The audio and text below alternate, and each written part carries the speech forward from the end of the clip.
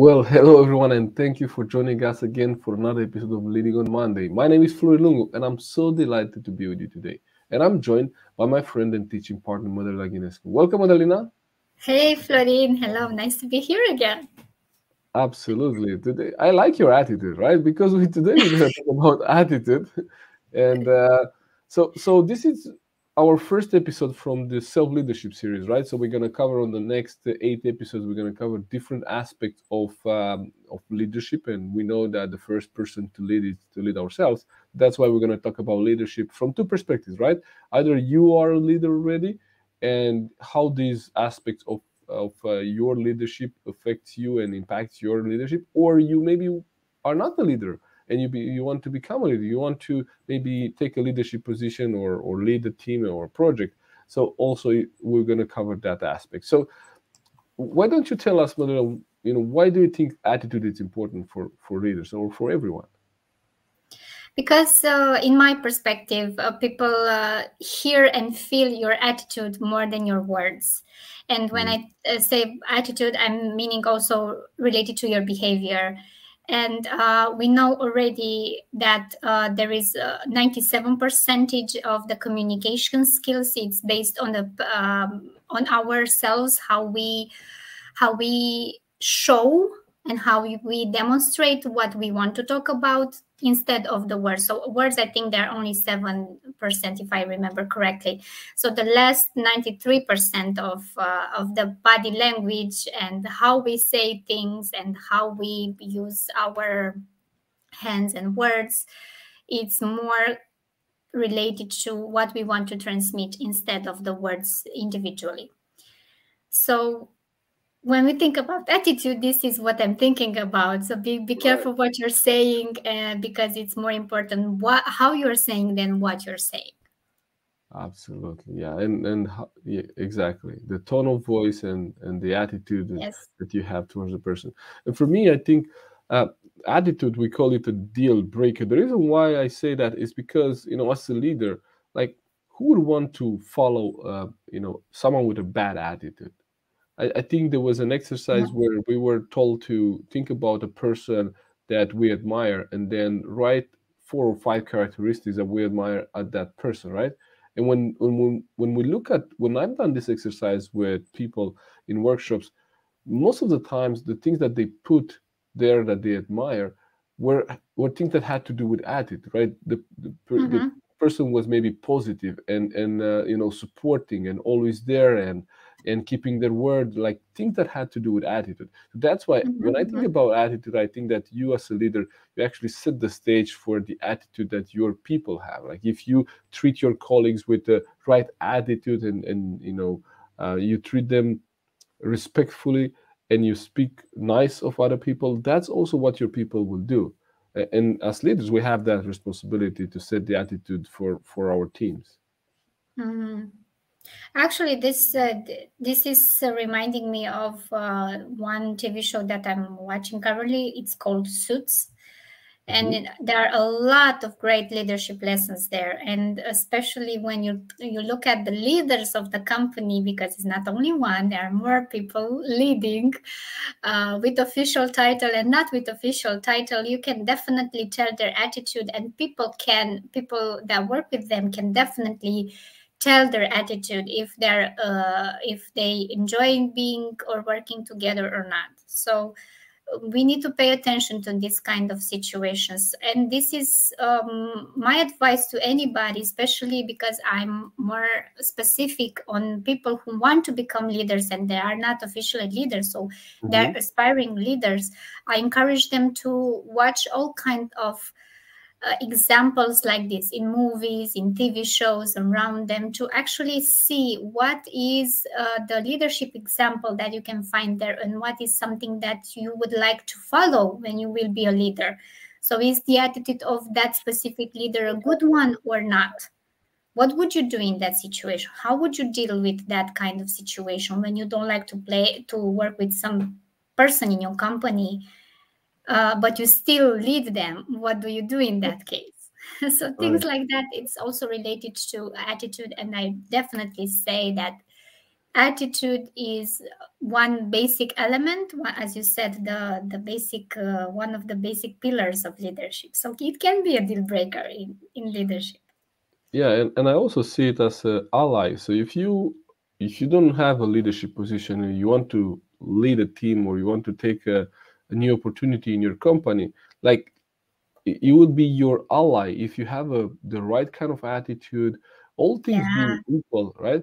People will yeah, want to yeah. work with people that have the positive attitude, right? Um, that's it will be an ally if you have the right attitude. Yes, Doors will open for you.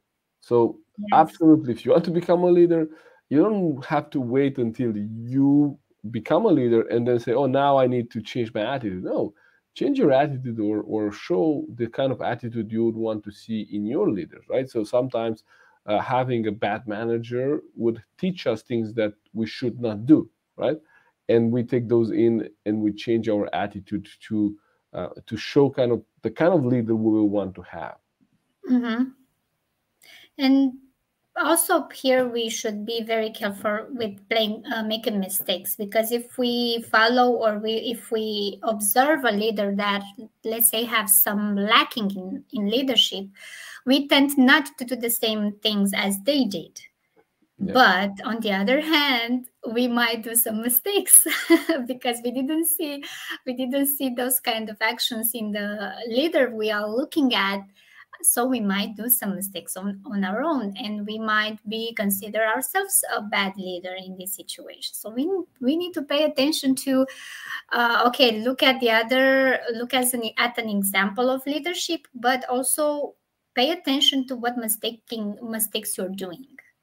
And when we talk about attitude, definitely we will talk about also failure, Yeah, right? absolutely. Yeah, Because all the leaders will have this kind of situations in their career. So if you're a leader, wait. Well, not maybe wait's not a good word, but expect failure. yeah, This is something that I would like to emphasize now. absolutely. And for me, as I probably share this some of the time as well, but when you become a leader, on one side, as you said, you have to expect failure. If you do something that you have not done before, if your team will do something that they have not done before, then you expect failure, right? Yes, But yes, also, as a leader, we actually give up our rights to complain. So for me, someone that like I had a leader once that was complaining about the things that didn't work, around the office and their boss. And I said, well, wait a minute, like if he's complaining already and comes to the meetings with those complaints, like what should we do as a team, right? Like how can I be, positive and results oriented as a team member if my leader is complaining? So I say, I as a didn't leader, come with any solution, just complaining. yeah, but Mm. even if even if you come to with solutions, right? I mean, yeah, you complain about the situations that you feel you have no control over, right? Because that's when we Yeah, there is two things, like someone which is concerned about a problem, right? They identify the problem and look for solutions, right? yeah, Someone which yeah, is worried about the problem, they're bringing the problem to the surface and just they just discuss about the problem. I'm worried about this. What I'm worrying about is that this might happen, or this might happen, or this might happen. Well, okay, so either that's a real risk and we should do something about it, but just worrying about something that might happen, it doesn't help. So in that situation, if the leader was complaining and bringing these worries to the table, what should we have done? Like in times of crisis or in times of uncertainty, the leader should be the one that keeps the foundation, right, the boat steady, yes. rather than bringing all the worries to the table. So as a leader, like from my perspective, we should give up our rights to complain. So in other words, like you either represent the company, in front of your employees, or you represent your employees in front of the company. Either way, you should not complain. End of story. Mm-hmm, Right? mm-hmm, mm-hmm, That mm-hmm, that's at least the kind of attitude that I want to see in leaders, and that's the kind of attitude that I admire in my mentors that I follow. So for me, mm-hmm.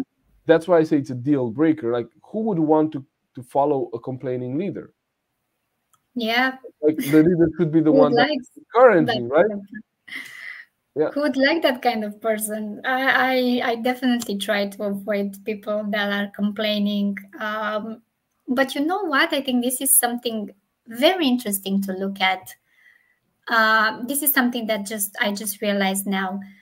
When there is one saying in psychology: if you don't like something other people are doing, then there might be something that you do at this, likewise you are doing the same thing, but it's like you seeing the thing you don't want in other people. So for us, for this example, if you see other people or if you notice other people complaining, watch out about your complaints.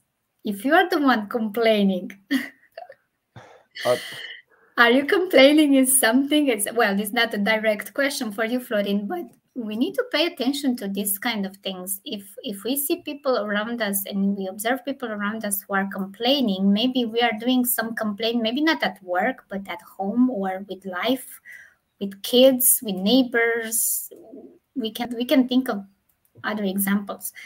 So if you observe this, that you are complaining, then it will be a good opportunity for you to develop yourself as a leader in this situation. And whenever you complain about something, find a solution for that.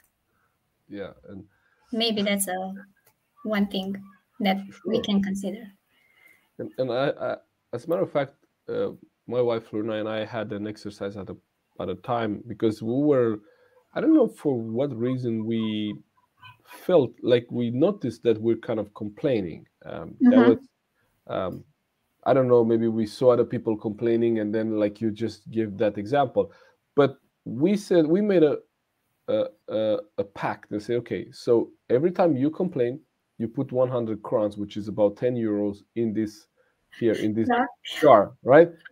Like every time you complain, and we were like at the beginning we were kind of keeping score and we were putting the money, and then we say, well, okay, so we gave up with the money, but it was like a reminder. Say, are you complaining right now?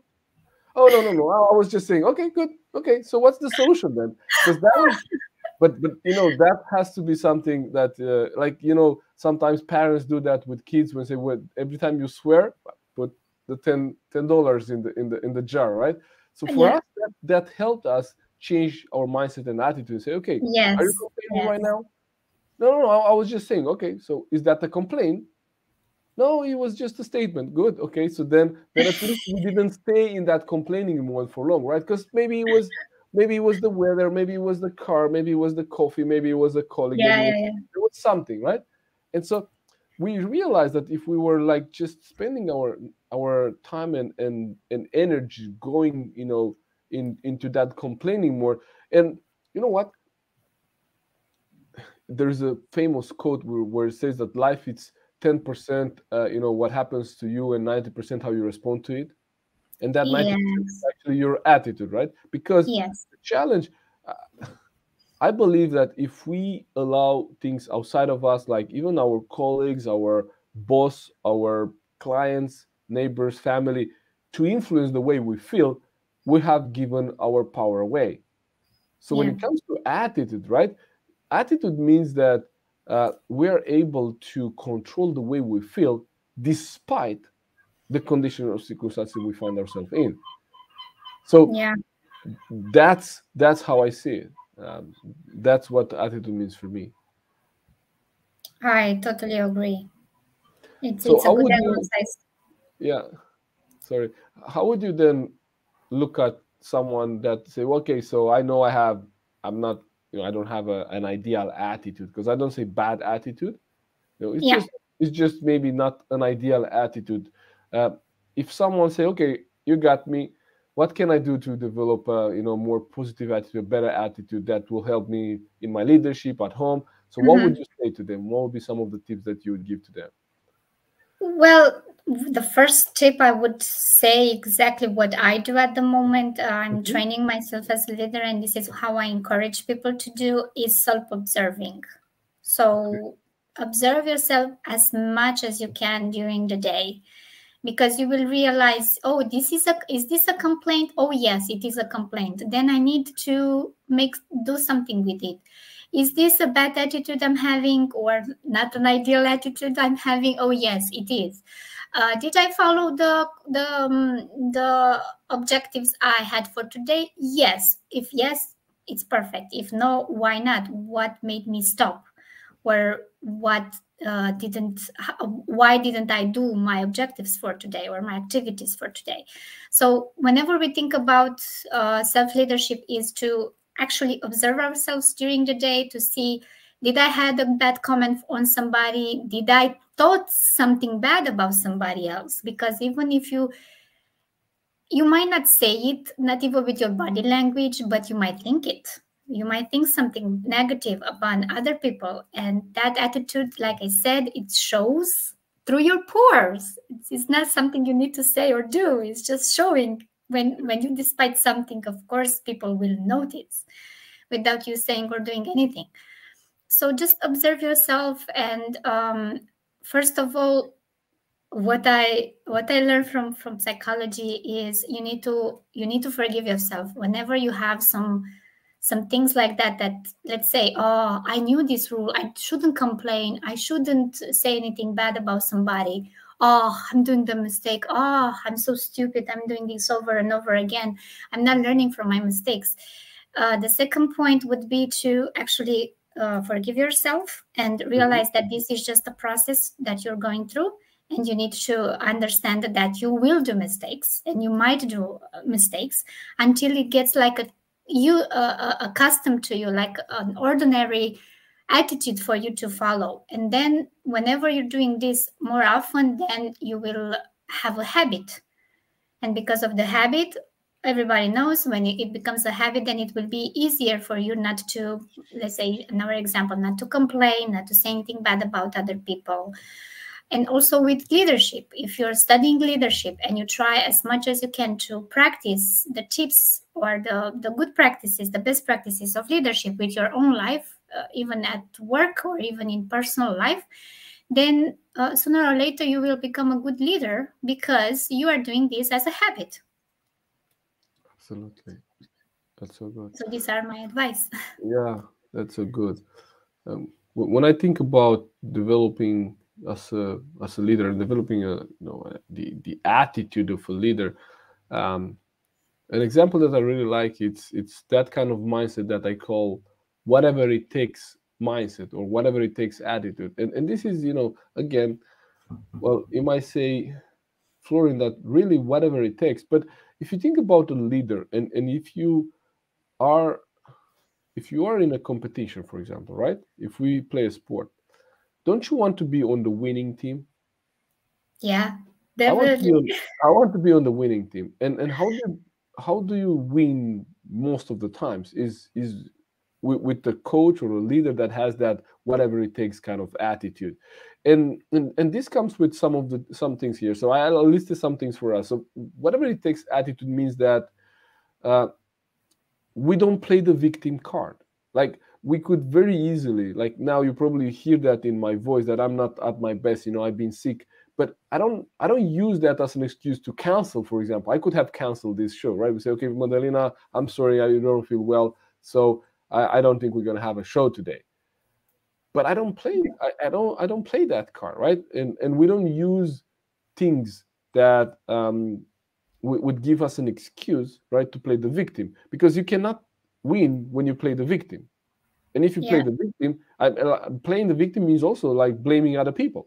Like, if you are a leader, and even if you're not the leader, but you don't take responsibility for the things you do, and then blame other people, then of course your people feel, okay, so if now they're not the leader, but they're blaming other people, think about when they will be a leader, who would they blame, right? yeah, So yeah, they'll yeah. blame the team. Uh, Again, this kind of person takes the bull by the horns, right? There's a problem, let's do something about the problem. And I think you mentioned that in one of the past episodes, when you gave that example with a cat being, trapped in a box with In a box. poison, and us spending the time to discuss, how did the cat end up there, and then all the philosophy about what happened, instead of looking at, okay, so what do we do from here, what the solution, right? So that means we take responsibility and we look now for solutions. Now this is done already, you know, Mm-hmm. we cannot change that. Okay, let's see what do we do from here. So that's whatever it takes attitude. Then we look at, as I said, giving up the right to complain. This is again, we don't complain, and we don't use as an excuse, and we look for solutions. Um, we put ourselves in other people's shoes, right? So in order for us to understand the bigger picture and to see, how what we say and do impact other people, we want to be, in a position where we see their perspective too, right? So someone that has whatever it takes attitude, they put themselves in the other person's perspective. Like, if I go in this meeting with this attitude, how would that my team feel, right?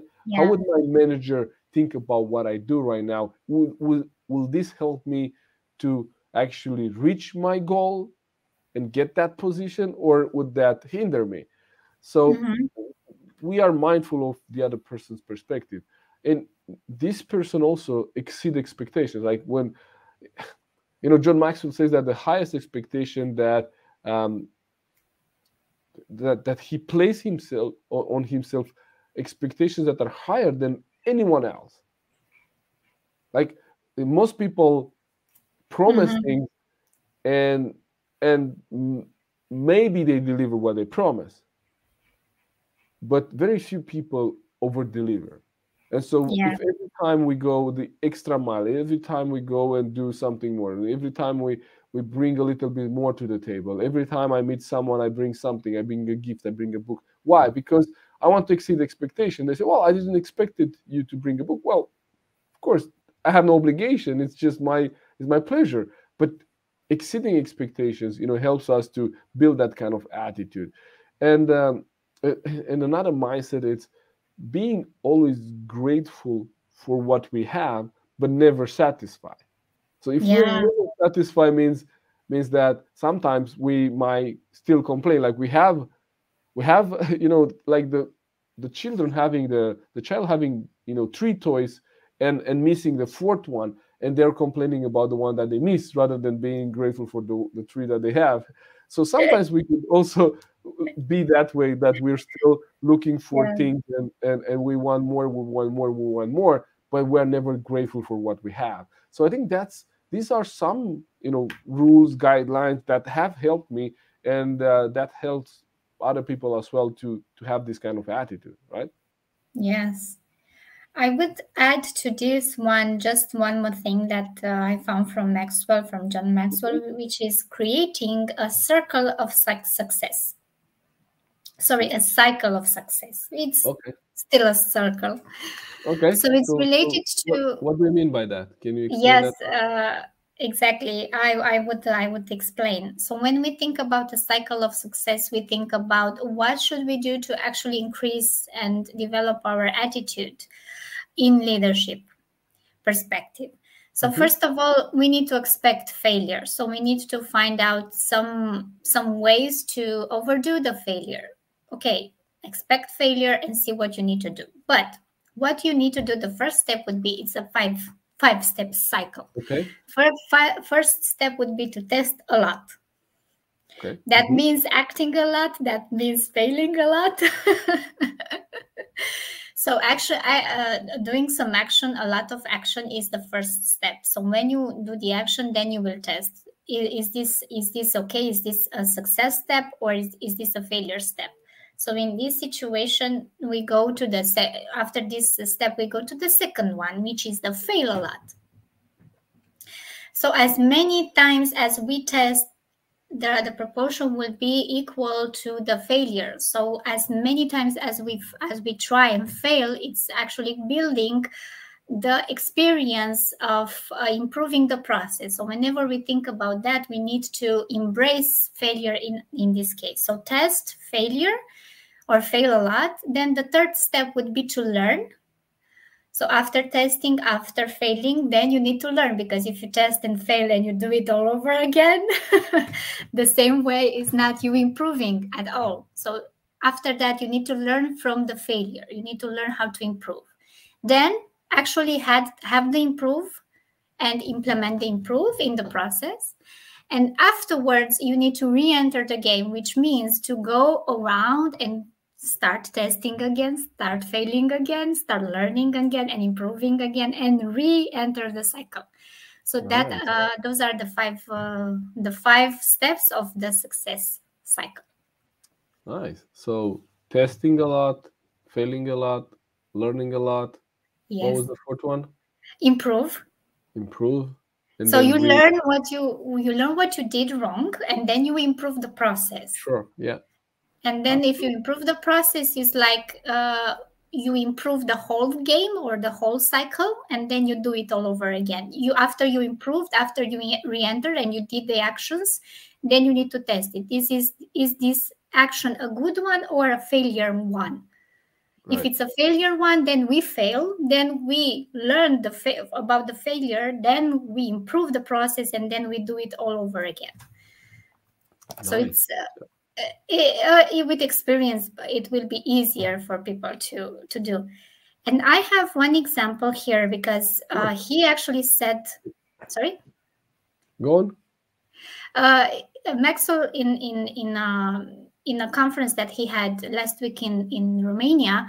Mm-hmm. He was actually telling us one example that I was a little intrigued about. It was related to one flight that he had in the Okay. past. So it was a problematic flight because at the landing they had some difficulties in landing. Yes, so the plane couldn't land in a proper way, and in a matter of milliseconds, not seconds, in a matter of milliseconds, the pilot just decided because the pilot realized that the plane was trying to land this way on one wheel or something. In a matter of milliseconds, it's just from here trying to land, it went up, like up for good, up in the air. And Maxwell, at the end of this, after kissing the earth, after kissing the pilot, like, everybody was relieved that they survived this situation.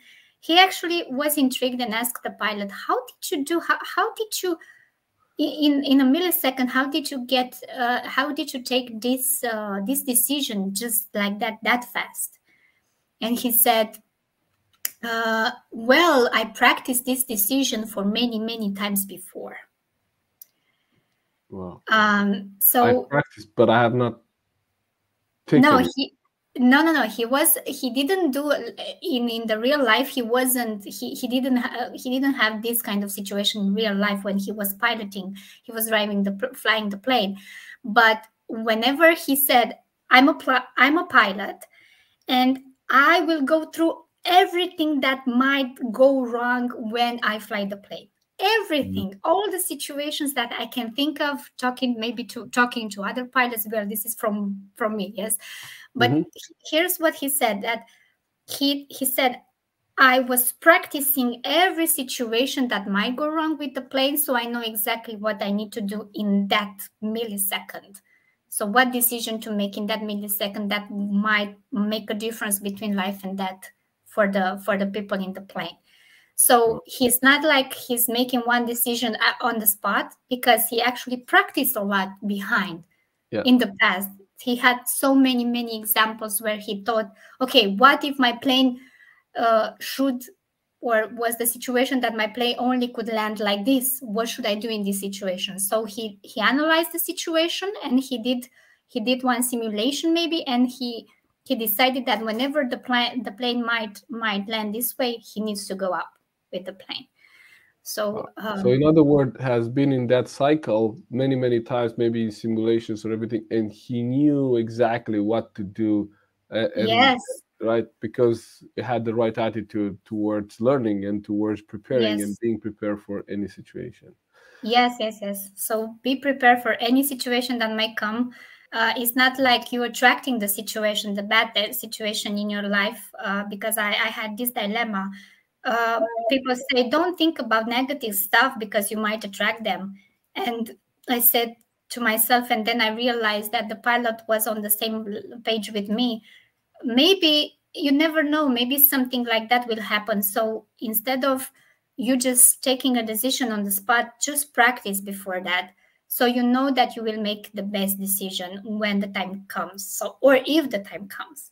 Yeah, but So this is a it's a winning difference at. between, yeah, it's a difference between being prepared and, going to a negative spiral, right? Yeah, He yeah.